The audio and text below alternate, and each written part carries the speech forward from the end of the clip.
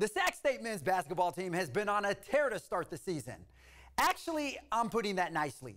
Basically, what they've been doing to opponents is what Jake Paul did to Nate Robinson, knocking them out. Sac State facing Idaho for the second time in 3 days, and the Vandals clearly didn't want this smoke. Idaho would jump out to a 6-0 lead right out the gate, but just like the McRib, Sac State would come back. Early in the first half, Bryce Fowler getting jiggy with it. He slices through defenders for the bucket. And just a few minutes later, Fowler again, this time with the two-handed jam. Fowler led the Hornets with 17 points in the game, but he wasn't doing it all by himself.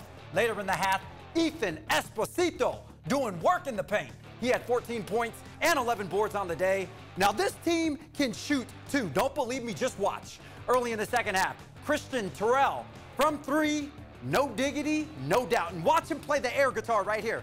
Yeah. Terrell was 3 of 4 from three-point range. He had 15 points on the day. Play on, playa. The Hornets go on to sting the Vandals 73-57. Sac State moves to 3-0 on the season and 2-0 in conference play. Coach, your thoughts? I think our guys learned some real good lessons today. We told them that this is the all-time deal. It's hard to beat somebody twice in a year, and it's really hard to beat somebody twice in 36 hours. Doesn't matter who it is on this level.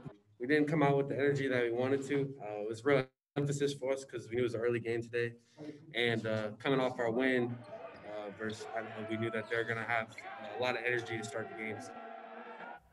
Stingers up.